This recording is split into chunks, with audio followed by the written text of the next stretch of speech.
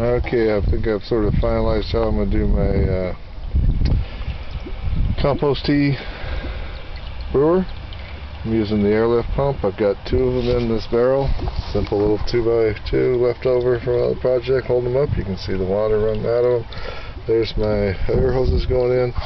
There's my bag of compost with a bubbler going down the center of it. You can see the air hose going into it. Little bubbles coming off. And there's the flow of the pumps, all of that off a very simple little aquarium pump.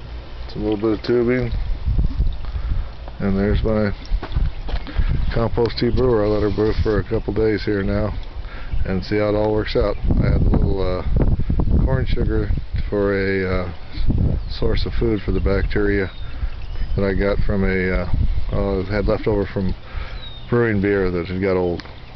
So we tried to keep it all simple.